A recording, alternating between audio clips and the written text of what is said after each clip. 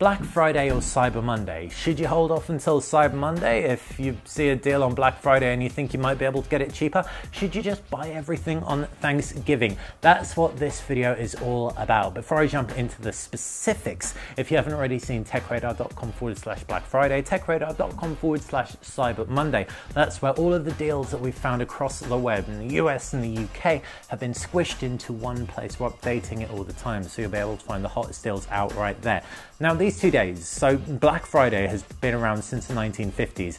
It was introduced so that it got people in the spirit of shopping ahead of the Christmas shopping rush. So it's really all about getting people into the festive shopping spirit. Cyber Monday was introduced in the early 2000s because people weren't too comfortable with the idea of online shopping, and it was a day to promote online shopping and get rid of some of the stock that wasn't necessarily sold on Black Friday.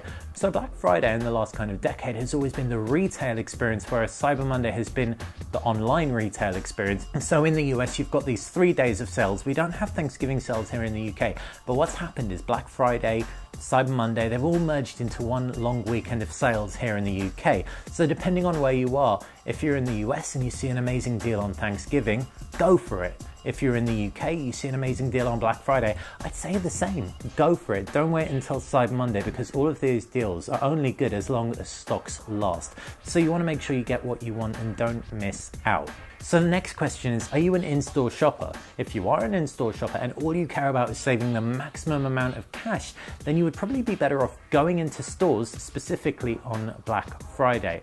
Reason being, on Black Friday, retailers who have in-store promotions mainly care about footfall. As a result, they'll be prepared to discount products to the point where they actually make a loss, so that people who buy one item at discount can also buy other items as well, and they'll recoup the profits somewhere else. If you're not fussed on a 5% or so saving though, and you want to buy online, then Black Friday and Cyber Monday are similar in terms of which one's going to get you the better deal, but not always. Items that might be better discounted on Black Friday include older generation iPhones and iPads, for example the iPhone 6s or 7s and the older iPad Pro. What you can also expect are pretty big savings on Android phones across the board, whether you're getting them offline or on contract. As for items that are better discounted on Cyber Monday, it's things like kitchen appliances, your less sexy tech. So I guess your laptops, $200, $300, $400, $500 laptops that are just there for utility. In addition, if you're thinking about booking a holiday, this is probably when you want to do it, as travel and hotel costs tend to drop the most on Cyber Monday as well.